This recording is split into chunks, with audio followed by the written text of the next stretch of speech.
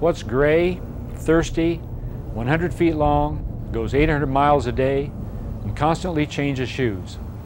It's one of Bonneville Transloader Incorporated's fleet of heavy-duty tractor trailers. Using these long rigs, this trucking company hauls nearly 3,000 tons of material every day of the year. Experience and record keeping helps this company predict its major operating expenses. The use of math, mostly statistics and averaging, keeps it healthy and profitable.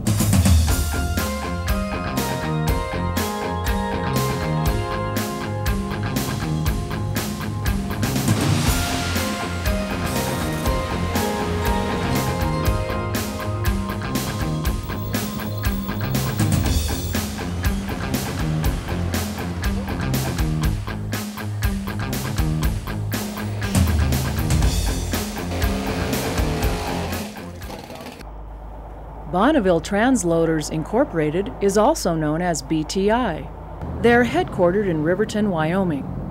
BTI is a mid-sized trucking company specializing in bulk goods transportation.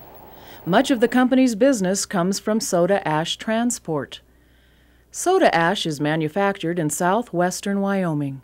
In raw form, it's called trona, which is mined from one of the world's richest reserves, over 1,000 feet below the surface. Processing plants convert trona to soda ash and then ship it to manufacturers of glass, detergents, and cleaning compounds. Railroads move most of Wyoming soda ash, but only one railroad directly serves Wyoming's 5 soda ash factories. Some customers prefer to use a different railroad, but the closest it comes to the soda ash region is about 140 miles away. So BTI picks up the soda ash in their trucks and hauls it over the Continental Divide to a rail yard in central Wyoming. A typical driver's work shift involves driving the truck from Riverton to Green River. There, he picks up a load of soda ash and takes it to the rail yard near Shoshone. After dumping the load, the empty truck is driven to Riverton and prepared for the next driver. A round trip, including loading and unloading, takes about 10 hours. Besides driving, what else do these drivers do?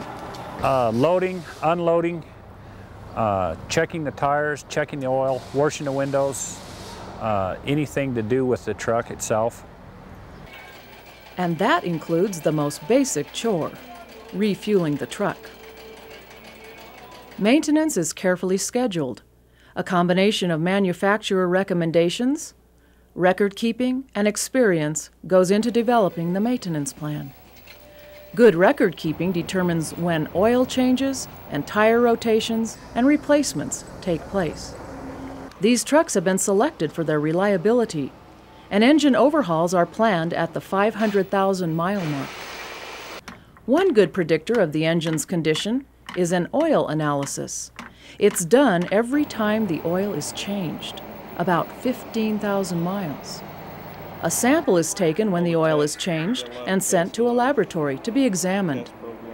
Some engine wear and tear is normal and shows up as small quantities of metal particles. However, special types of metal shavings, antifreeze, or simply a lot of metal particles in the oil indicate serious problems. The engine may be scheduled for an immediate overhaul or simply monitored more closely as it continues to be used. Each truck represents a significant investment, and they work hard for that investment. Unless scheduled to be in the shop, each truck works around the clock, 7 days a week.